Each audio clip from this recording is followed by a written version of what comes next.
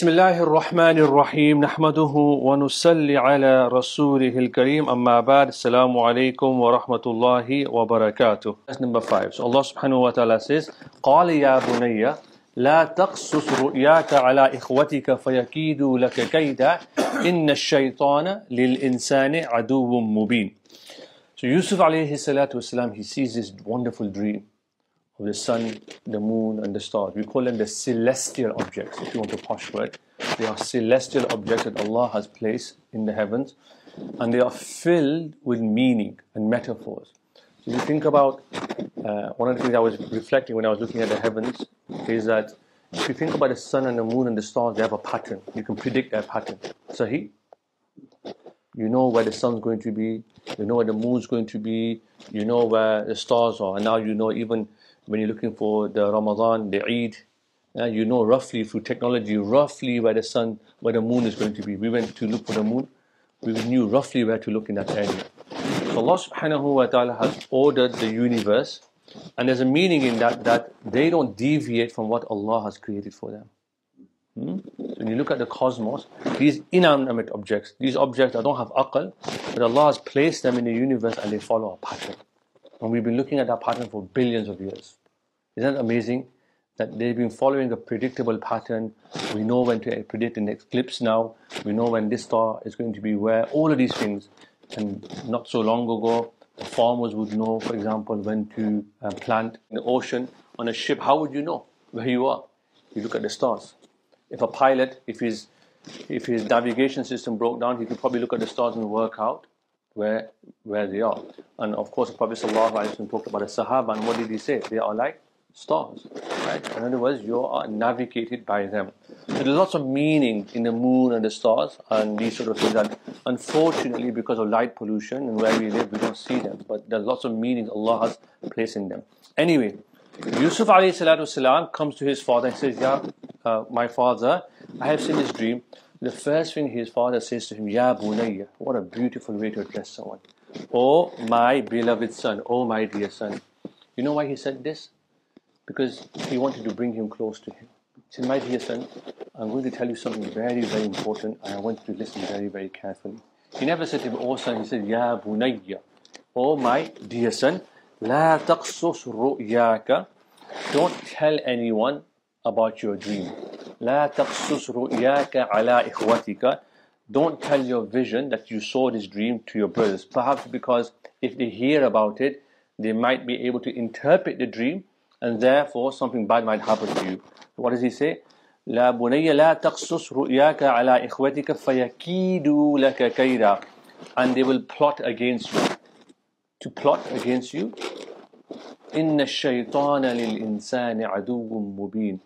But ultimately he also recognizes that the shaitan is your open enemy. So there's a lot to unpack here in this one particular verse. So first of all, the Prophet Yusuf alayhi salatu wasalam saw these celestial objects in his dream. His father, out of love and concern, addresses his son by saying, Ya bunayya, to put him at ease, because Yusuf alayhi salatu wasalam is a young child. When someone's very young, they don't understand how the world works. They don't understand siyasat. You know, siyasat means politics. You know, elders, they play politics, right? As you get older, people play politics amongst themselves. A child is naive. A child is naive. And sometimes, sadly, elders take advantage of children. Sometimes teachers take advantage of their students for their own political gains. The student thinks, this is my sheikh, I must do whatever he tells me to do. But sometimes, unfortunately, even teachers have been known to take advantage of their students because they want to please their student, they want to please their sheikh, or they want to please their peers. We're all guilty of this. When we're young, we think we know better. So he's saying to him, I'm telling you something, Ya bunayya. So he's bringing him close to him. This also teaches us, when something is a serious matter, you don't need to panic. Right? Because when you panic, the person you're talking to, he begins to panic. In other words, be calm. Because Yaqub alayhi salatu wasalam had iman in Allah subhanahu wa ta'ala. And he believed that whatever was meant to happen now is by the qadr of Allah subhanahu wa ta'ala. That's why your good leaders are the ones who are calm, even when things get really, really difficult. And if you think about people who become captains or run ships or get into battles, they're very calm people, because you need level-headed people. to do that. So he says, Ya bunayya la taqsus ru'yaka ala ikhwatika. Don't divulge. Don't tell your brothers what you saw, because it appears from the context of the verse that they would be able to interpret the dream. And immediately they would become jealous of Yusuf alayhi salatu wasalam. But there's also something very, very fascinating here for my friends. Yaqub alayhi salatu wasalam is a great prophet of Allah. And one of the duties of a prophet, and who we should follow, is that in every event, whatever is going to happen, we try and diffuse the situation. We try and protect all parties involved, even the immoral ones, even the evil ones. How? I will show you. So he says to him, don't tell anyone about this dream, because they will become jealous. It will only fuel their jealousy and harm Yusuf alayhi salatu wasalam. Otherwise, why would Yaqub alayhi salatu wasalam tell him, don't tell him about your dream? In other words, some harm will come to you, O Yusuf alayhi salatu wasalam, my son, by you telling people. It's a good dream, wonderful, great for you, wonderful, congratulations. But this dream, you don't tell anyone, because they will harm you as well. Now when he said this to him, this wasn't a legal ruling. This is what's usually referred to as a mashwara. He said, look, it's up to you, but my view is, you should probably not tell anyone. Right? Don't tell anyone about this dream. So it wasn't a hukam, because sometimes when you go to mashwara, to a sheikh, you have to understand, my friends, you go to a sheikh either to get one or two things, usually a fatwa or to get a mashwara.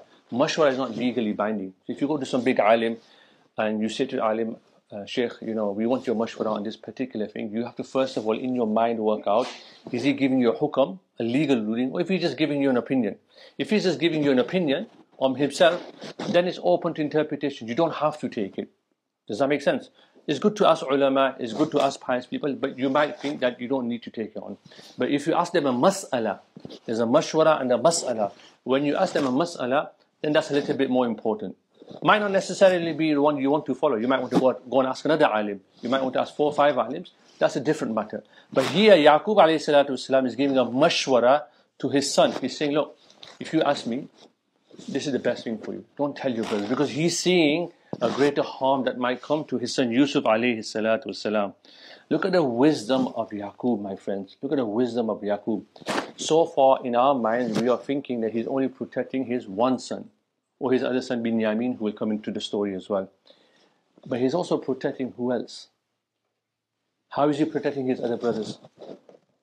Please. That's what he said, right? His other brothers. How is he protecting his other brothers? Some harm. Harm. So they will come to harm. They will get jealous. So Yaqub alayhi salatu wasalam is doing what we should be doing, which is that he's seeing that there's a potential here for conflict. Potential here for conflict is very, very important, my friends. Very, very important. He's seeing that I'm protecting this party and that party. I'm protecting Yusuf alayhi salam. I'm protecting Binyamin, but I'm also protecting his other brothers. This is what every prophet does. Every prophet does this. They are not fitna mongers. They don't want fitna. They don't want people to fight, because that's not a prophetic way. The ulama and the mashayikh, what do?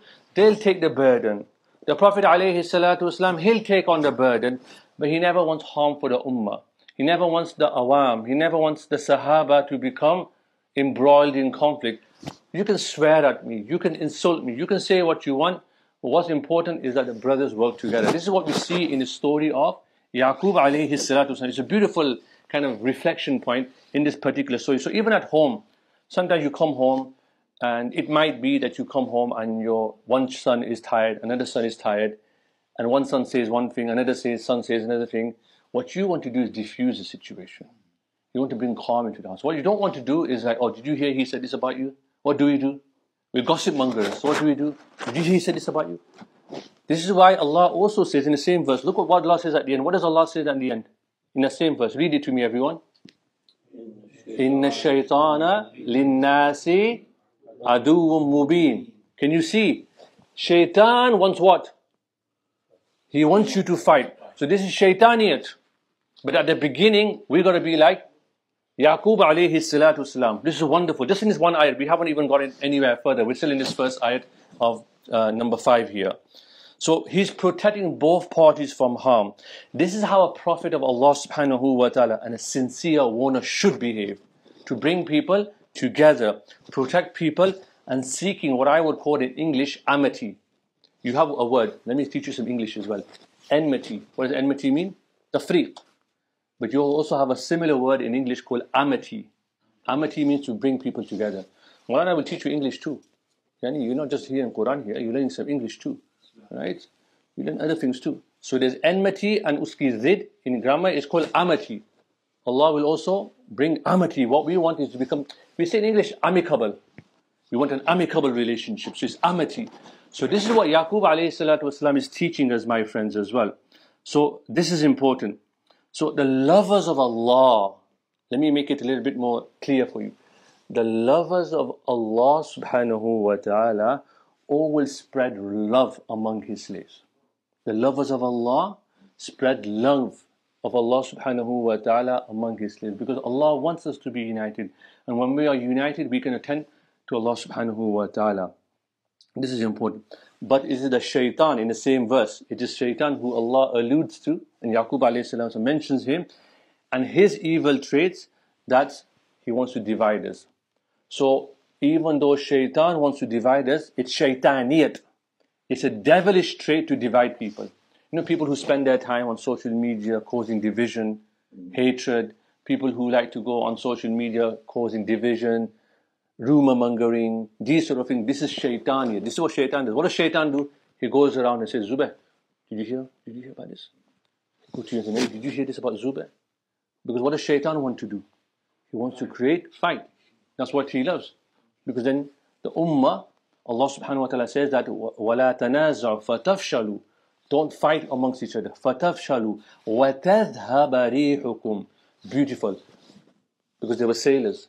So Allah said, if you start fighting amongst yourselves, you will become groups, and Allah will take away the wind from your sails. It's a metaphor. A ship needs to sail. You need to reach your destination. But what happens if the wind is taken away? You can't reach your destination. All the ship, the sailors on the ship, they can argue and fight, right? But what will happen? The ship will be destroyed, and they will all be destroyed. They will all be destroyed. That's why you need a leader, a good captain on the ship who can keep everything on point. So Allah is mentioning this in the Quran elsewhere as well. So shaitan is an open enemy. Inna shaytana linnasi aduwwum mubin. Because he wants to plant the seeds of disunity. Now, one point in unity, everybody thinks that unity means we should all agree on the same thing. That's what unity means. Unity means that despite our differences in mizaj, in temperament, on worldview, we still have a goal that unites us. We still work together, right? People can have differences. It's natural. Allah Ta'ala created. Even the fuqaha have differences. The books of fiqh are filled with differences in many, many masail. Right? Even in our own masajid, we have mazahib that follow Abu Hanifa, people that follow Imam Malik, Imam Shafi, Imam Ahmad. They're all correct. But we all perform the same salah. We all achieve the same goal. So, of course, the decision on what is to be shared from a dream, and this is some nasiha for you, or any good news depends on the context. Sometimes you might have a good news and you might want to share it with someone. But be careful who you share good news with. You don't need to tweet about it. You don't need to tell everyone about it. People who really care about you and people that need to know, maybe you see a good dream. Be careful who you share your dreams with. And dreams can mean literal dream that you saw at night, but it also means your ambitions. We all have ambitions. We all want to achieve things in life. But be careful who you share it with, because not everybody wants good for you. And last time you talked about how sometimes even people who are close to you are the ones who are going to pull you down, because the brothers of Yusuf ﷺ had plans against him as well. And sometimes good news can also be shared. It might be an inspiration. You might do something good in life and you might want to share it, not because of pride, but if I do something good, then other youngsters, mashallah, will be inspired by it. So we also need role models in our community. So it's kind of depending on the context as well. And we'll see that ultimately sharing good news or not is decided on what's the overall outcome. We'll see this in the story of Yusuf ﷺ, because you see the wisdom by which Yaqub ﷺ told him not to tell his brothers about his dream. The next verse. وَكَذَلِكَ يَجْتَبِيكَ رَبُّكَ وَيُعَلِّمُكَ مِنْ تَأْوِيلِ الْأَحَادِيثِ. Don't worry, the timer is on. I'll stop when the time runs out. وَكَذَلِكَ يَجْتَبِيكَ رَبُّكَ وَيُعَلِّمُكَ مِنْ تَأْوِيلِ الْأَحَادِيثِ. Allahu Akbar. So Allah chose you, O Yusuf alayhi salatu wasalam, وَيُعَلِّمُكَ مِنْ تَأْوِيلِ الْأَحَادِيثِ. Allah taught you the interpretation of dreams. وَيُتِمَّ نِعْمَتَهُ عَلَيْكَ, and He perfected His favor upon you and the descendants of Yaqub, just as He once perfected upon your forefathers Ibrahim and Ishaq alayhi salatu wasalam. Surely Allah is all knowing and Allah is wise. Subhanallah. So much to unpack here. Inshallah, I'll go for it now. Fundamental point Allah makes here through Yaqub alayhi salatu wasalam. Look at the first part of the verse. وَكَذَلِكَ يَجْتَبِيكَ رَبُّكَ. Thus your Lord chose you. It's a fundamental Aqidah point of kalam or theology, which is that Allah chooses to do whatever He wishes. In your life, in my life, some people Allah will give beauty to, some people Allah will give wealth to, some people Allah will give lots of children to. Other people, Allah won't give them. Allah will give them less of something. Before I came, many years ago, I did a nikah, and not here but somewhere else. The brother was a convert, he married a sister. I did a nikah many years ago. And then another brother met him at Lake District. And he said, oh, do you know this brother? He was a convert. He sent me a picture of him. And who's going to remember how many nikahs you've done? So anyway, this brother, I saw the picture, I remembered him, mashallah ta'ala. And he was telling me, look how Allah ta'ala plans. He was telling me that the family that we met, so both the families that met, the one I did the nikah for and the brother that met him, he's a good friend of mine, they can't have, for one reason or another, they can't have children. So they have adopted children, both families. So the brother that I did the nikah for, the convert, they found out they couldn't have children, so they adopted a child, a Muslim child. They adopted a child and they did tarbiyah of the child, and then eventually that child went into the hands of this other family who couldn't have children as well. And then they took on some more children. So both of these families met, and they must have mentioned, like one of the families must have mentioned, who did your nikah? So he said, oh, there was this person in black. And eventually they realized they both knew each other. The both of them knew me. So he sent me a picture and I was like, subhanAllah, look how Allah's nizam, that Allah wrote for them that they're not going to have biological children, but Allah wrote for them that they're going to adopt children. How many children have been protected? Their iman has been protected. So sometimes you don't have children. What I'm saying is you don't have children, but Allah will give you other children in other means. And that's also a form of sadaqah jariyah as well. So وَكَذَلِكَ يَجْتَبِيكَ رَبُّكَ. Allah subhanahu wa ta'ala chose you, and this is to teach us that Allah can do what He wishes, and there's no one who has the right to question Allah subhanahu wa ta'ala. No one can say to Allah, why did you give him more? Why did you give her more? This is hasad. This is what we will see with the brothers of Yaqub. This is haram in the Sharia. To be jealous, to have envy towards somebody, to have spite towards someone because Allah has given them something. That's for Allah to give to whoever He wishes. We should be happy with what Allah has given to whomsoever He wishes. And so this is something that He mentions. Even if Allah gives you lots of wealth, that's a test for you. And if Allah gives you a little wealth, that's also a test for you. We are all being tested. We are all being tested. Allah gives you children, that's a test. Allah doesn't give you children, that's a test for you today. That's all a test. All of it is an imtihan from Allah subhanahu wa ta'ala. This is what Allah subhanahu wa ta'ala says, Inna rabbaka alimun hakim. Look at this, Allah is reminding you, right at the end, He's using His attributes. He's all-knowing and He's wise.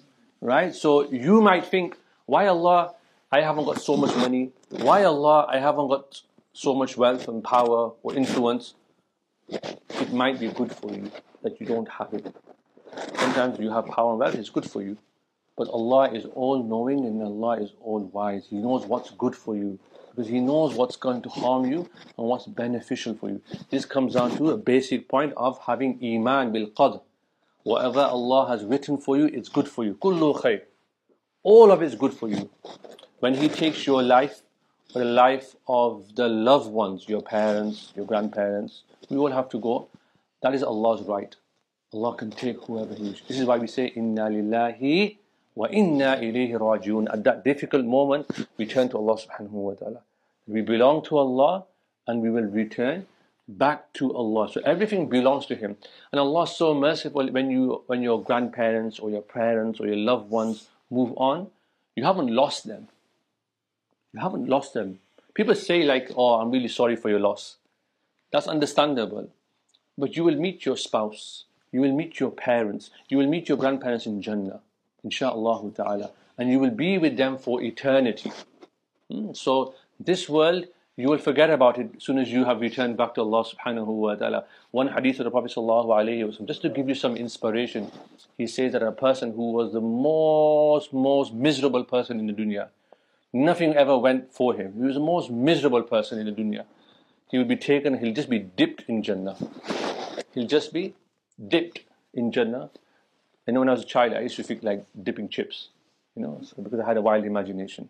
So he will be dipped in Jannah, and then he'll be asked, did you ever experience difficulty? You know what he'll say? Never. Just a one moment in Jannah, the bliss of Jannah. And then another person will be taken, he had everything in the dunya, and he'll be dipped into Jahannam. Just for a moment, he'll see what will happen in Jahannam. And he'll be asked, did you ever experience pleasure? He said, no, because it makes you forget.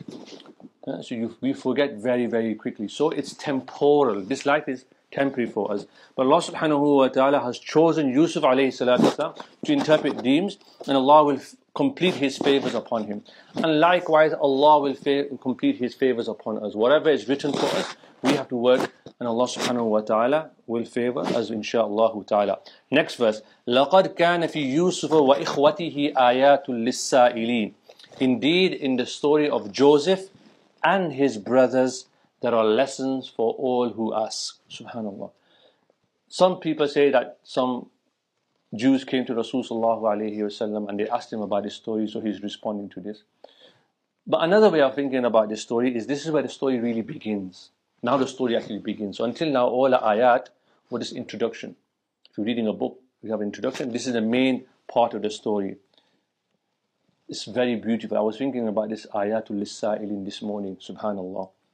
When Allah says there are lessons for all who ask, Allah is making a very subtle point to me and you. That you must be a seeker of truth. You must ask questions. You must be a questioner. Nowadays people say, Malana, don't ask questions, just do things. But Allah is saying what? Lis-sa'ilin. Does Allah say in the Quran, don't ask? Does Allah say become blind followers in the Quran? No. Did Umar radiallahu ta'ala become a companion just by becoming blind follower? No. He used the gift that Allah had given to him. You'll find this in the Quran time and time again. So that journey for seeking the truth begins with asking questions. Where does it begin? By asking intelligent questions. Let me put that word in as well. You don't just ask questions for the sake of asking questions, but you become an intelligent person who asks the right type of questions. And when you ask questions, that creates a realization. We should have, the questioning comes from a realization from within us that we are indeed ignorant. We are indeed ignorant people. I'm jahil. A person who is arrogant, a person who thinks he knows it all, will never become humble. They'll never know that, you know what, I don't know anything.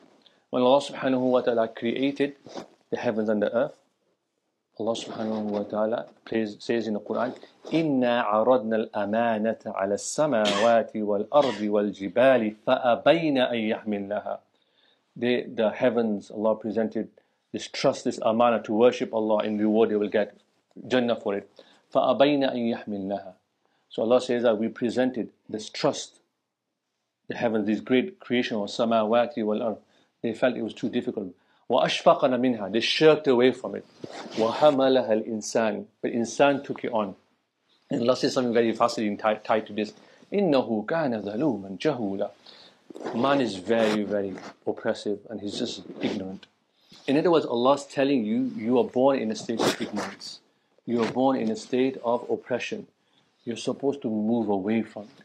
So when Allah says you're in this state, it doesn't mean you stay there. Or Allah ne kaha hai ke we should be ignorant. We're born ignorant. Allah said that we should be oppressive. No. You should rise from that. You should rise from that and become a better person. So Allah's teaching us here in Surah Yusuf as well. Become from those people who ask questions, who move away from ignorance. But a person needs to know first deep in their heart that I don't know anything. If a person thinks they know everything, then they will never succeed. They will be embarrassed every step of the way. So humility is very, very important. Humility is part of our tradition. So let me summarize that for you one more time. This is where the story begins. And this verse where Allah says, Ayatul lis-sa'ilin, there are lessons for all who ask, tells us that one must be a seeker of truth. And that journey begins by asking questions, which in turn starts from the realization from within each and every one of us that we are indeed ignorant. And I wrote this at the end, knowledge flowers from the fertile soil of humility. Knowledge flowers from the fertile soil of humility. It's a metaphor. I hope you understand what I'm trying to say. This is where you get knowledge from. So this is what happened. The next verse is قالوا ليوسف وأخوه أحب إلى أبينا منا ونحن أصبة إن أبانا لفي ضلال مبين. Remember when they said to one another, surely Yusuf and his brother, which is Binyamin here, are more beloved to our father than we are, even though we're a group of many people. This is fascinating, this verse. Indeed, our father is clearly mistaken. That's what's happening here. Now, let me tell you something. It's natural that we love certain things. Sometimes we love one thing over another. It's a fitri thing. Some people love different types of things. Love is a mystery, as they say. So Allah subhanahu wa ta'ala has placed within us that we love certain things over other things. And sometimes we don't have control over it as well. And I will tell you a story about love, but we don't have time. Love, as they say, is a mystery. So Yaqub alayhi salatu wasalam, of course, loved Binyamin and Yusuf alayhi salatu wasalam quite deeply. There were reasons why he loved them as well, because of where they came from and so forth and so on. The brothers, they look at their numbers and they say, oh, look at us, we're great in number. Why doesn't he love us? Fascinating. Their preference came from numbers. They saw the zahir. They were like, if someone's high in numbers, there's many of us, then surely you should favor us. We're a big number. We're a big number. But they were thinking about material things. They look at the zahir. And they were like, because we're good in numbers, we must be strong. Why doesn't he love us? Because we're strong. But Yaqub alayhi salatu wasalam and his love for Yusuf and Binyamin is teaching us something much, much more powerful than that. You see this in the story. Because Yaqub alayhi salatu wasalam preferred beauty. What did he prefer? Beauty over power. Beauty over numbers. Beauty over strength. Strength may lie in numbers, but true strength, my friends, lies in love over numbers. It's not about how many you are. Allah mentioned this in the Quran many, many places. It's not about numbers. It's about your ikhlas and your sincerity and your devotion. So beauty, in the end, is what conquers hearts, not force. You can't force people to do things. They will do it. You will force your children to do something, they will do it. But they're not doing it for the right reasons. They're doing it out of fear. You can do a bayan and scare people. They'll do it out of fear. Or you can try and win their hearts like Yaqub alayhi salatu wasalam. What did he say? Ya bunayya. You want to get to people's hearts. This is the way of the prophets. Ashidda'u ala al-kuffar ruhama'u baynahum. They were stern towards the disbelievers, but amongst themselves, they were merciful. You'll find many, many places in the Quran, Allah says this. So mercy is normative. That's how you're normally meant to behave. Yes, Rasul sallallahu alayhi wa sometimes became angry. Yes, he did, but it was the exception to the rule. And he only became angry for Allah's sake, not for his sake, not for his own desire. So we see this in this particular verse, لَقَدْ كَانَ فِي يُوسُفَ وَأَخْوَتِهِ آيَاتٌ لِلسَّائِلِينَ, and the verse after that, verse number 8, that we learn in there that we should only do things for the pleasure of Allah, and it's your beauty of character that wins people. If you're a good person, genuinely good person, you care about people, you show love towards people, you'll win them over. If you force it upon people, like Ibn Khaldun rahimahullah ta'ala says, if you force people to do things, you actually create a bunch of hypocrites. That's what he says. Because they're not doing it for the right reasons. Why are they doing it? Because Maulana Haroon will shout at me, or my dad will shout at me, my mom will shout at me. No, what you want to do is to win people over, win their hearts. And I will end again going to the point I made at the beginning, to remind us all that our job is to follow the Prophet's way, which is to unite people.